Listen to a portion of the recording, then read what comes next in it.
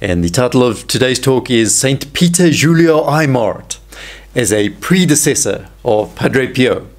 And here we're going to be having a look at the similarities and the differences between their lives. This is the first part of a two-part series.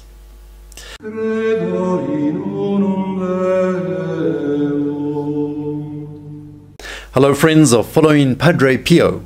On this channel we bring you a series of short stories on the incredible life of our great saint Padre Pio. He was a Capuchin friar, mystic, a tremendous miracle worker. Do stay tuned to find out more about Padre Pio and what his intercession could do for you. A reminder that we do have a Lenten selection of videos, and to see our Lenten selection, just go to the video description below, click on the link through to the Lenten selection. It's that easy. Please do view these videos, and they change each week. And we encourage everyone to be part of our Padre Pio apostolate by liking the video, share the video with your friends and colleagues. Saint Peter Eymard was born of the second marriage between the widower Julien Eymard to Marie-Madeleine Pelosi. And they were blessed with several children. But our Lord really tested their strong Catholic faith, because over the period of just 5 years they lost 7 of their children, several of them while still very, very young. But then, perhaps by way of consolation and compensation, Peter Julian, our first saint, was born.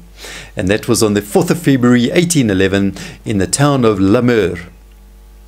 Now Padre Pio was born, as we know, in Pietrelcina, the town of Pietrelcina, 25th of May 1887.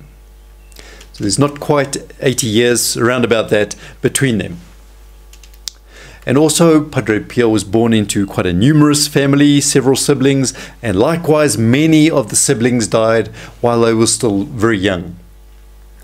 But both saints were of quite humble origins. And what was very important, what was critical, they were born into families that were marked by profound religiosity. So we're just going to have a look at the devout families right now. In the case of Saint Peter Eymard, in his devout family, Peter Julian was attracted from a very young age to all of the religious aspects in life. For instance, his mother was a daily mass attendee, and she would take young Peter along with her every day, and they would visit the Blessed Sacrament. And by all indications, the young boy was very happy with this, to partake in this. There was also a pious custom in Mure in which there was a blessing with the Holy Sacrament so that people could have a good death in the future. And Mary Magdalene took the baby to this particular blessing, and there, during the blessing, she offered her child up during the benediction, pleading with the Lord to please bless her son. So she made this particular offering to God. And just looking at penances, while Peter Eymard was still young, he was now healthy and he was growing well, and his mother at this stage introduced him a little bit at a time to this idea of penances, but only on Fridays. So on Fridays, instead of placing him in his very comfortable crib, she would place him on the straw, as she wanted him to learn to imitate our Lord, to imitate the passion of our Lord, even by these very small little mortifications, just to get him used to that concept of somehow from a very young age just partaking in our Lord's sufferings. And so for both mothers, that is Padre Pio's mother Donna Pepper too, she also played a vital role, a very important role in the religious formation of her children. Donna Pepper certainly pointed the way to the Most High for young Francesco, for young Padre Pio, from when he was very, very young too. In terms of their devotion to the Eucharist while they were still young, Saint Peter Eymard, with the death of his mother, it now fell onto the shoulders of his sisters, his siblings, who were going to help form him. And what happened one day when he was just 5 years old, the little boy suddenly disappeared. They searched everywhere, they could not find him. And then one of the sisters had this inspiration, perhaps he's in the church. So they went and looked in the church. And there, this is what they found. This is how it is recorded. It is known that at age 5, he was found praying while on a ladder behind the tabernacle at church. Why, they asked him. Because I can listen to him better that way, he said. So a strong attraction to the Eucharist within the tabernacle. And similarly with Padre Pio, more than once, the young Francesco, he'd just disappear, and then he'd be found waiting outside the steps of the church. Even though the doors were closed, he would be waiting there, waiting for the church to open so that he could go inside, and there he could worship our Blessed Lord in the Eucharist. So we can see the strong attraction to the Eucharist from young for both of them.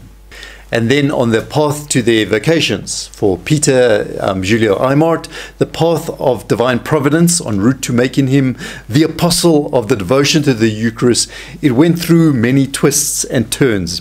It wasn't just a clear, direct route. He sensed that he had a religious vocation. And so because of that, he decided to join the Oblates of Mary Immaculate, the OMIs as they're called. They were a recently formed foundation specifically for the education of youth and for the rural mission. And the OMIs, they were growing well. They had just sent their first missionaries to Oceania, to Australia and New Zealand and those areas.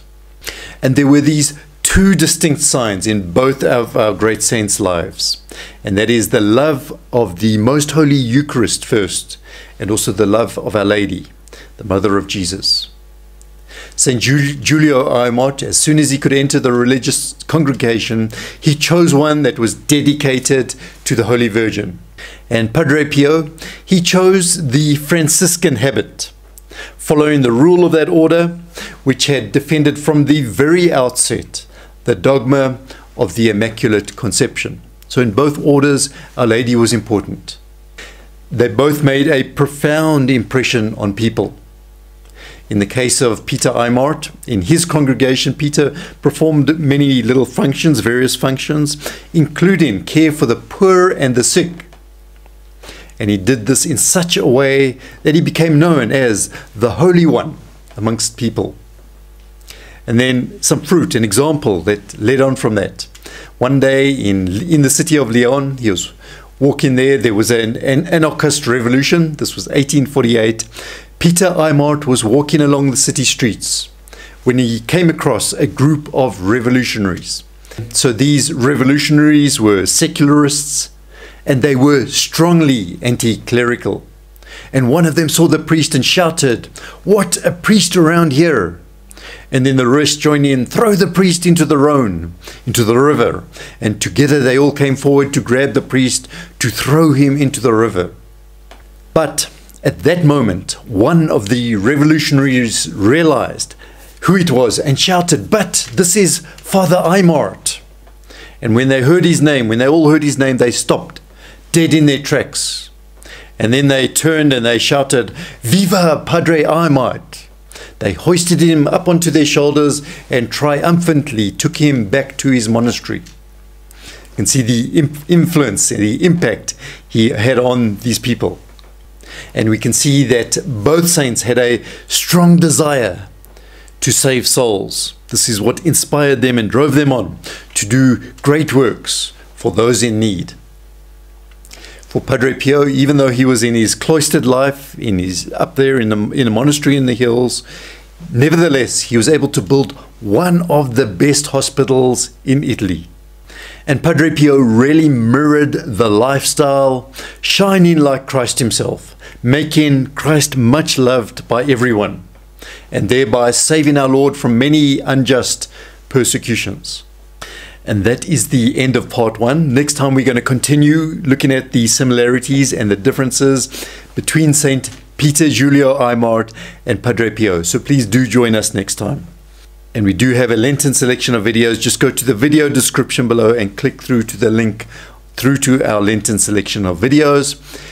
And we'd really like to make a special mention to thank our protected child of Padre Pio patrons for your support, for making all of these videos possible for everyone.